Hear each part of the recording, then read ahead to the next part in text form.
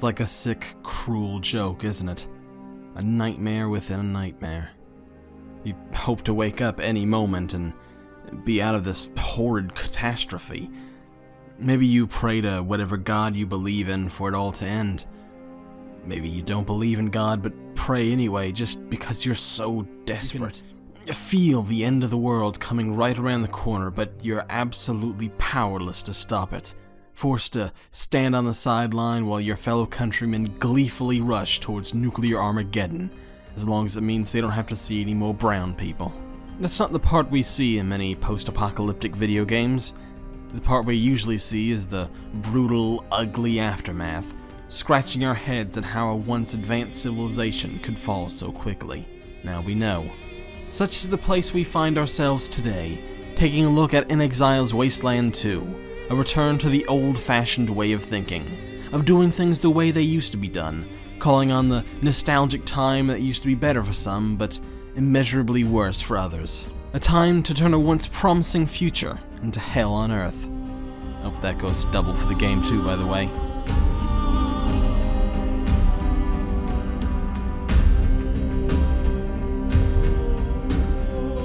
Do you know, I actually backed Wasteland 2, one of the few that I have over the years. I have no idea why, this isn't really my type of game. I think I just got swept up in the hype, to be honest. I'm willing to take a bet a lot of people were too. I don't think the return of a classic game franchise or whatever they were marketing it as would have done much good. Of course, I say that, but Wasteland 3 tore Fig up not that long ago. But I have to wonder how much that was hype for Fig and the success of Psychonauts 2. But that's a campaign for another time. Preferably when we know anything about it. Whatever. I promise I'm not going to spend this entire episode shitting on Wasteland. So, Wasteland 2's Kickstarter page. Like I said, you have to keep in mind that this was pretty early in the days of the Kickstarter bubble. It has all the usual signs one of those early Kickstarter campaigns has, which is to say there isn't much gameplay shown, there's a whole lot of text talking about ideas and not much concrete information, and no risks and challenges section. It really is stunning to see a Kickstarter page in this day and age without even a single screenshot of gameplay. Hell, there's barely even any concept art. You could really tell that series creator Brian Fargo really did just have an idea for the game. The original Wasteland came out way back in 1988, ironically the first time Donald Trump ever considered running for president, and that's not at all a sign or anything. No. Anyway, keeping in line with the theme of old Kickstarter campaign, you have to scroll past 100 updates posted after the fact on the main Kickstarter page before getting to the meat of the campaign. Again, it's a lot of text, though maybe not as much as you might be expecting. The page starts with a section titled What is Wasteland 2, which starts with a rather long-winded explanation of what the original Wasteland was. Wasteland 2 was the direct sequel to the first ever post-apocalyptic computer RPG.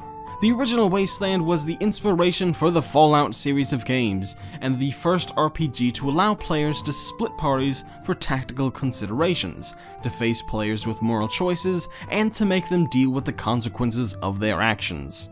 It was the first to provide far more than the one key for one lock style of puzzle solving. It was groundbreaking, which is why IGN named it the top 25 PC games of all time. You get the picture.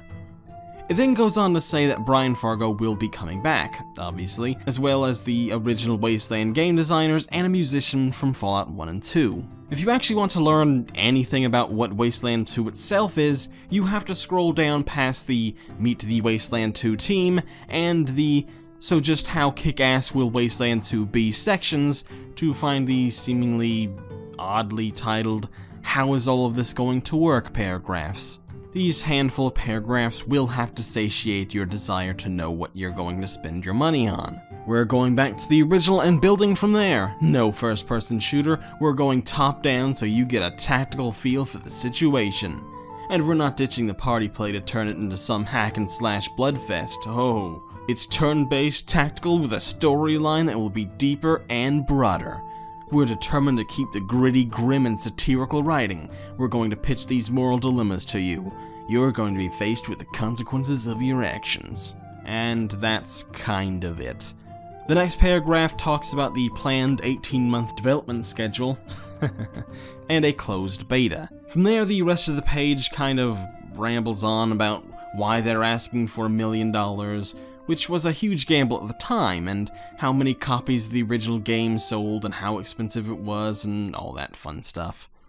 In terms of any information about what Wasteland 2 will actually be like, the paragraph that I just read was kind of it, so yeah, asking for $900,000 was indeed a huge risk.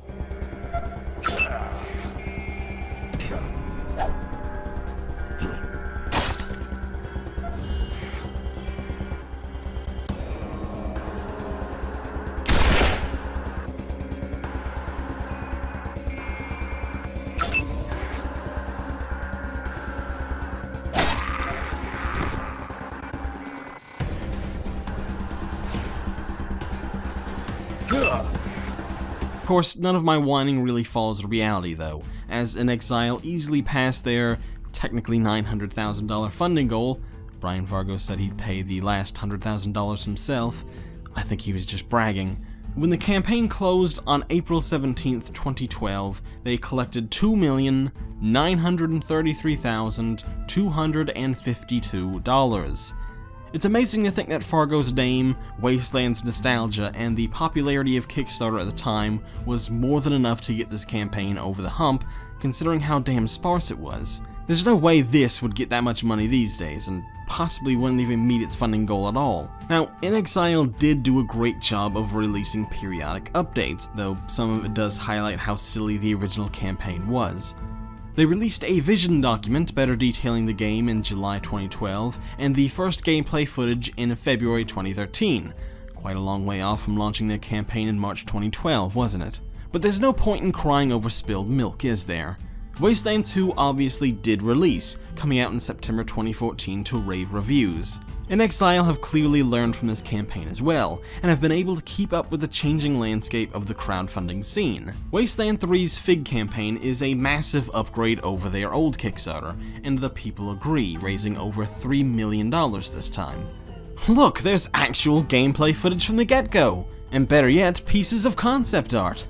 But even better than that, the page is clearly laid out, defining what exactly this third iteration of the franchise will be.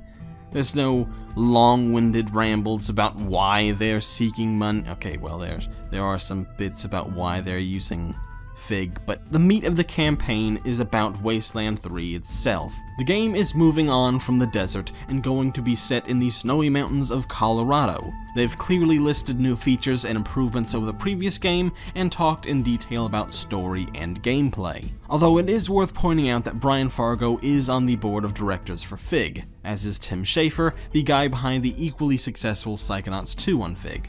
I just find that a bit questionable, frankly. Those were easily the two most successful campaigns on the platform, so there are bound to be questions that still have yet to be answered. But Wasteland 3, and indeed Psychonauts 2, are worthy of their own episodes of Kicked.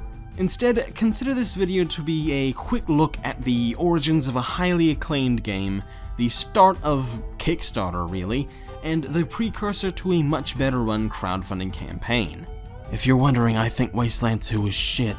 How can you miss somebody that close? Why do I miss everybody all the time? Why are all the crates full of booby traps? Don't